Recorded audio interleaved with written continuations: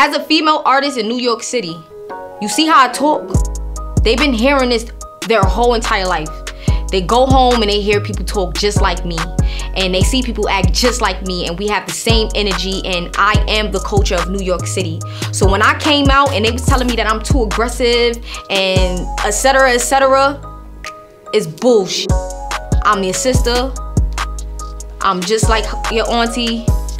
I'm just like the same little girl that your mom used to be. I'm that. And if you feel like that's what you want to be and that's who you are, that's who you are. And we have to stick together because they feel like we not strong enough. And especially if it's just us by ourselves. So when we together, they can't take it. A New York City girl don't change for nobody.